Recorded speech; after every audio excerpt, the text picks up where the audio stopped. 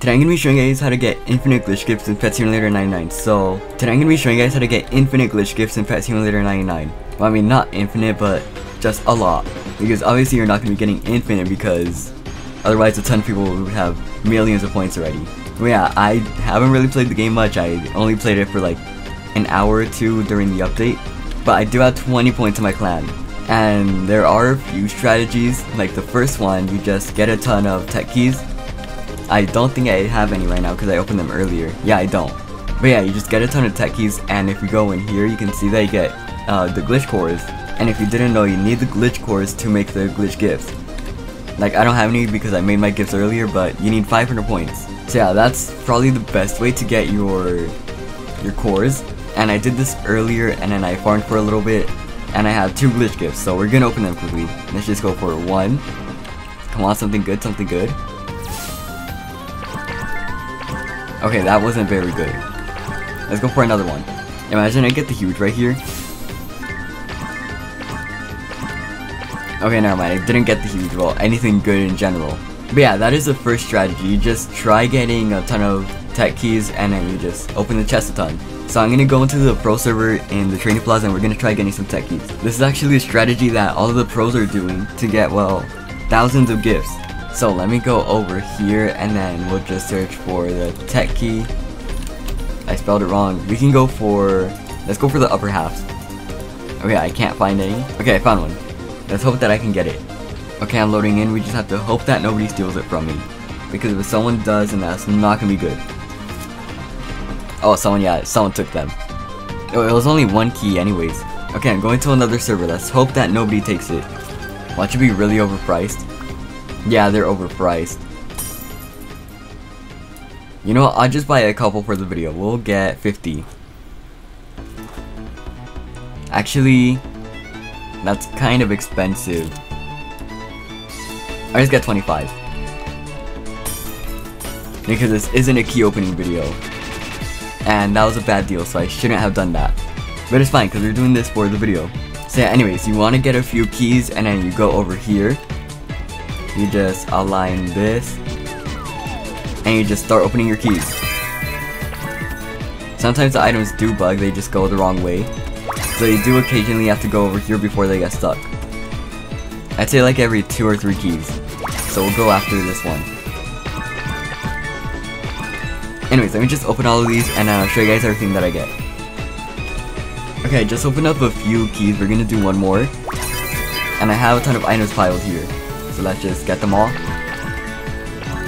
I don't think I got any cores though. Did I? Let's check. No, I did not. Okay, I'll just open the rest. Okay, I ran out of keys, so let's just collect everything. Let's see if I got anything good. Okay, you can see that I got a core here. I got some good items. So let's search core. Okay, out of 25 keys, I only got 1 core, which isn't too good. But that does bring me up to 100 points.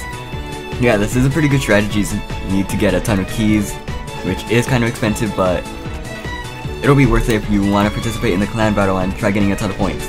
Another strategy, if you don't want to spend a ton of diamonds, you just go to the final area. It could be a private server, a public server, whichever. So we just go all the way to the final area. There are a ton of people here, so I'm not going to actually farm. Because if I do, I'm not going to get that many items.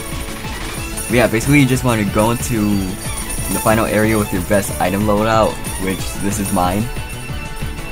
It has boss chestnut with lucky block, massive comet, super magnet, criticals 8, coins 8, treasure hunter 9, and another criticals and another treasure hunter.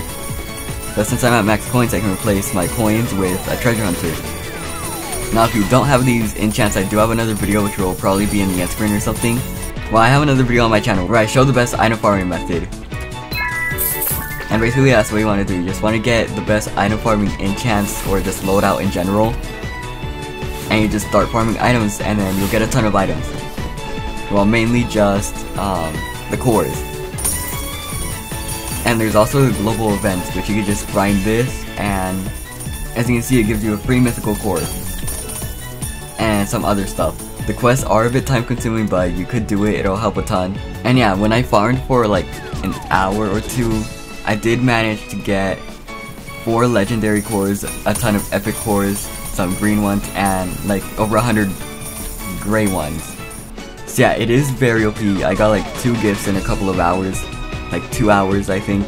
And if you want to do both of them combined, it would be very OP because you could probably get, I don't know, depending on how much you play and how many diamonds you have, like how many keys you can buy, you could definitely compete on the leaderboard with some of the top players in the entire game.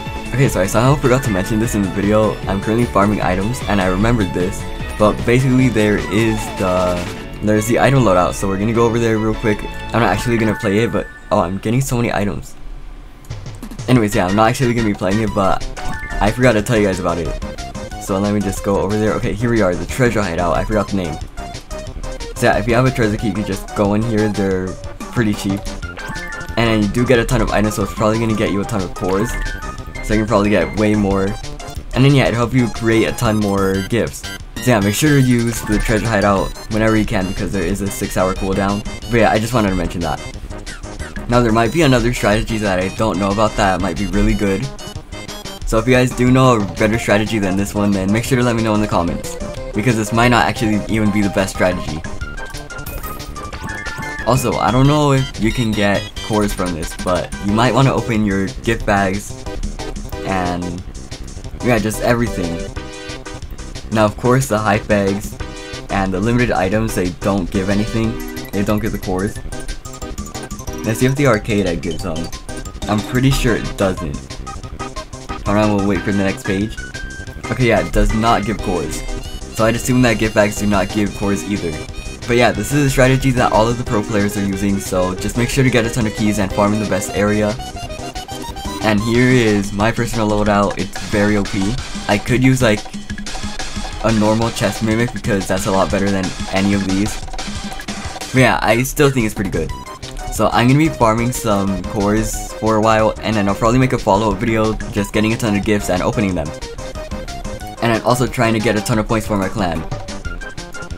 Speaking about my clan, if you guys would like to join my clan, then just comment down below your username and I'll probably invite you. The only requirements are you do have to be active in the clan and participate in the clan battles. Because I would like to get on the clan leaderboard someday. But yeah, I'm just gonna be trying to get as many members as I can in here.